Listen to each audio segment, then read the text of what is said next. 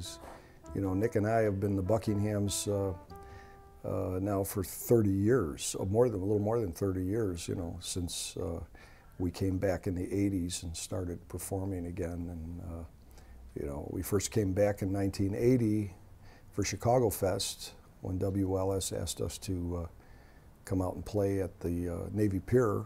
And then it was me, Nick, and Dennis. Dennis was with us then, and then he decided he didn't want to tour anymore, and he was pursuing his career in LA. And so Nick and I went on, and you know, we've had a great run here with a great band, and we've been doing it for years.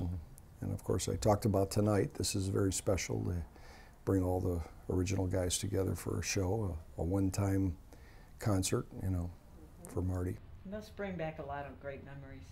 Oh yeah, it's kind of strange, to tell you the truth. It's weird we were on stage rehearsing, and for me to look over and see Tefano and Grebb and Nick Fortuna to my left, and you know, all of a sudden you're back in the 60s. You know, you see these faces up there, and it's very special. You know, we were all, you know, brothers, you know, back in the day, and we experienced an awful lot of ups and downs together, you know, and trying to get started. So, you know, you can't ever change that. That's part of what we lived in our history. You know.